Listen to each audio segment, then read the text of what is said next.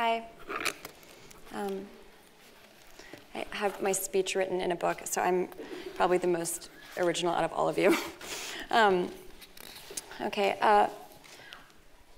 4 years ago, when Anne told me about her idea to create a platform supporting artists doing socially conscious work, there was no Occupy movement or Arab Spring. But she saw what has quite literally become the writing or painting on the wall. The global wave of activism that has since erupted in response to autocracy, austerity, and inequality has brought the intersection of art and politics and protest into sharp relief.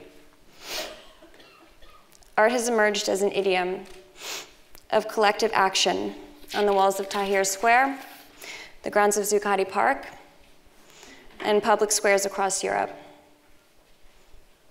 And Creative Time's mission has never been more relevant. When I told my grandmother about the proposal for a prize, acknowledging artists engaged in social justice, she was astounded, firstly, that a prize like this had not already been created, and frustrated that the prize could not be given sooner. She was quite ill and passed away before the first prize was given. But as the summit celebrates its 4th year, which is so cool, I can only imagine how proud and happy she would be to see the growing crowds and similar prizes that have been created. Acknowledging the work of socially engaged artists is so important. I learn more and more every day how much passion, dedication, and time is truly needed in this undefinable and multidisciplinary practice. I feel honored to be here and to work with people like Rick Lowe, the recipient of the prize 2 years ago. He's a self-described trespasser who has to wear many different hats. I think all of the award recipients who work in the relatively uncharted territory of art and social justice could be characterized similarly.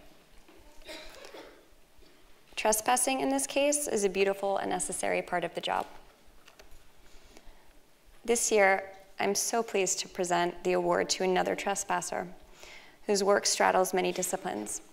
Fernando Garcia Dori is an artist and an activist, a pastoralist and a farmer, a shepherd and an inventor, a teacher and a community organizer, among many other things.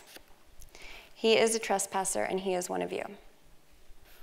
It is a real privilege to present the Leonore Annenberg Prize for Artists Engaged in Social Justice to him. Congratulations.